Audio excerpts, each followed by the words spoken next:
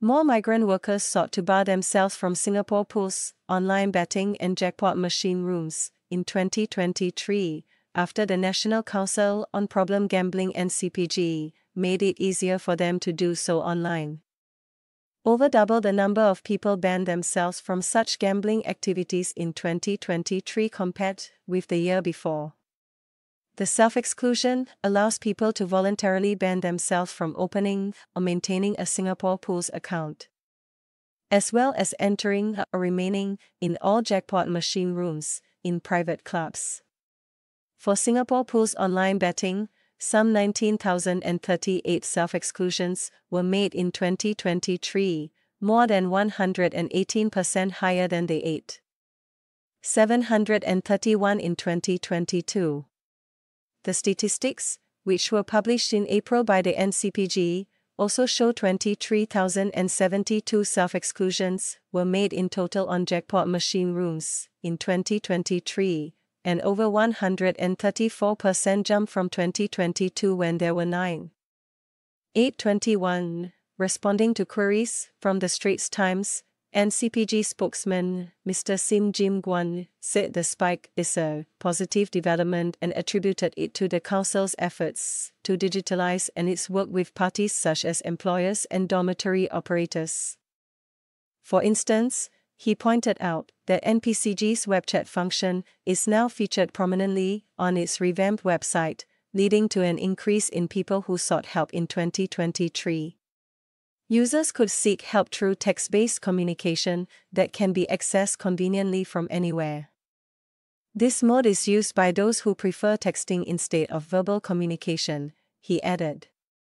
The report showed a year-on-year increase in the number of people seeking help with NCPG's helpline and web chat.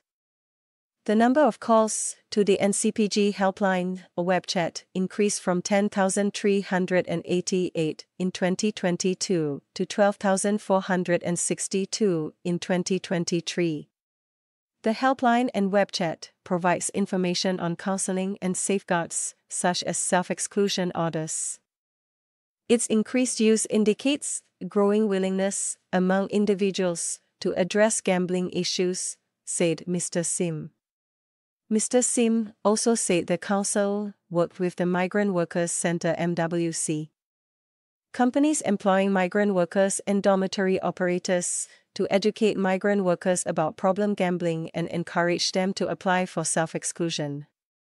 MWC's Executive Director Michael Lim said migrant workers are particularly vulnerable to problem gambling, as they often face language barriers, isolation, and are unfamiliar with local laws and customs. He added that the center has been helping migrant workers apply for casino self-exclusion programs since 2011. MWC wants to help them avoid being lured into situations of financial instability and related crimes. He said, problem gambling not only impacts financial health but also takes a toll on their physical and mental well-being. With their employees' consent, employers of migrant workers can also apply for the self-exclusion from gambling activities for them through NCPG's website. Migrant workers can also opt out of the self-exclusion program.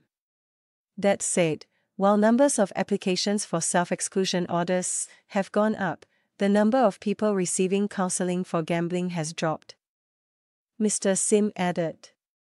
There was an almost 40% decrease in the number of people seeking counseling for gambling with the Institute of Mental Health's National Addictions Management Service and the NCPG's appointed agencies in 2023 than in 2022.